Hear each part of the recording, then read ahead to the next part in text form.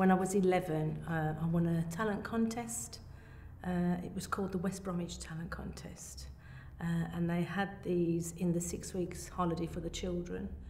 I went to Hyde Road Park quite a lot, and Acadot Park was next to it, and it was advertised. And all the children in the school were talking about it.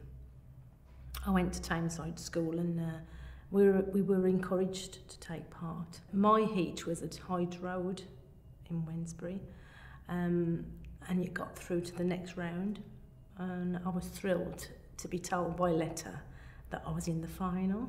The town hall was absolutely packed with parents and families, and everybody was backstage, you know, running about and getting ready. I can remember one of the newspaper clippings saying that it was so noisy during most of the afternoon, but the children didn't take any notice. They just got up on stage, did what they had to do, because there was little children running about, you know, families and everything. Oh yeah, I was very nervous, yeah. I mean, my parents were very proud of me, and they said, you know, you just do your best, do your best. But yeah, there was a lot of talented children there. There were lots of singers. There was a few gymnasts. There was a saxophone player, a couple of comedians, a ballet dancer. Remember her? I sung a hit from 1972. It was called Amazing Grace. It was a hymn, but it was in the charts in 1972. It was very popular.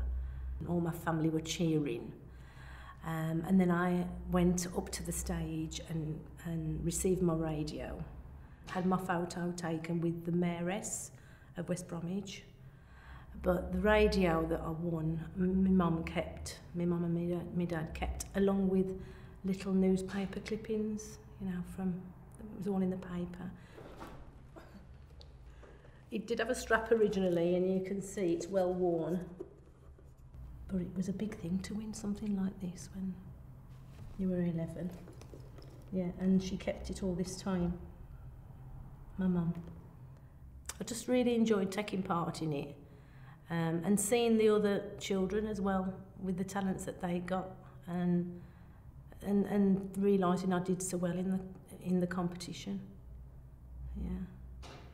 And I had a lovely letter off my headmaster at junior school congratulating me, which I thought was nice, because I'd moved up to the big school then.